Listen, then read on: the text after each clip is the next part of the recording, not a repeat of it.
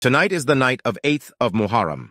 Abbas treated Hussein like his master. Hussein knew Abbas was like their father. Ali, a brave and strong warrior. He would tell Abbas, "My brother Abbas, keep your sword in its place. Don't take your sword out to fight. Patience, Abbas, patience."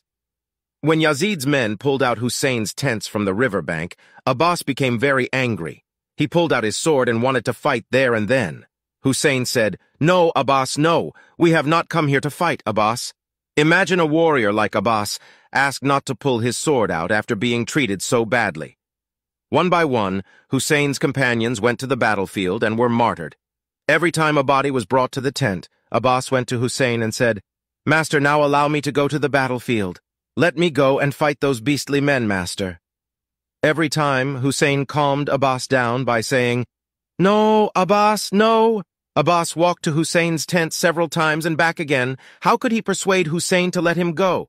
Abbas wants permission to fight. Just then, little Sakina, with her mashk, came to Abbas. "Sakina is very thirsty, Uncle Abbas." Abbas thought of a way to get permission from Hussein. He picked up little Sakina and went to Hussein's tent. Abbas sat in front of Hussein with Sakina on his lap. Hussein looked at Abbas and then at Sakina and her mashk.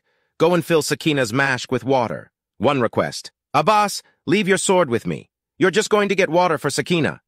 Abbas gave his sword to Hussein. Abbas then went to Zainab. "Sister Zainab, give me permission to go to the battlefield." Abbas went to the battlefield. In one hand, Abbas carried the alam of Hussein's army, and in the other he held a spear and Sakina's mashk. He had no sword to fight, but had a spear for protection. They had seen Abbas fight and knew he was like his father, Ali. Abbas reached the river and filled Sakina's mashk. The horse looked towards Hussein's camp and seemed to say, "Master, are you sure that the water will reach Sakina?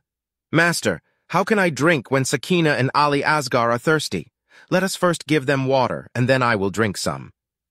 Abbas, with his alam in one hand and his spear and Sakina's water-filled mashk in the other, rode back. Umar Saad, Yazid's commander, ordered his men to stop. Abbas taking water to Hussein's tents. Abbas gripped the mashk with his teeth as his arm and spear fell to the ground. Another soldier came and struck his sword into Abbas's other shoulder. Another soldier came and struck his sword into Abbas's other shoulder. Imagine, Abbas on his horse, no arms, holding Sakina's mashk between his teeth. Water must reach Sakina. Sakina's mashk is still filled with water. It hit Sakina's mashk. Poor Abbas lost all his strength as the water poured out from Sakina's mashk. He fell from his horse and cried out, "Master, come to me! Master, let me see you for the last time!" Hussein heard Abbas. With his hands on his back, he cried out, "Son, Ali Akbar, my back is gone!" Hussein and Ali Akbar rushed to the battlefield. Hussein saw his brother lying on the ground. Imagine how Hussein felt when he saw his brother lying on the ground, covered with blood, both arms severed. "My brother Abbas, can I do anything for you?" "Yes, master. Now, as I am going from this world, master, I would like to see your face for the last time." Imam Hussein cleaned Abbas's eyes. Abbas gazed at Hussein.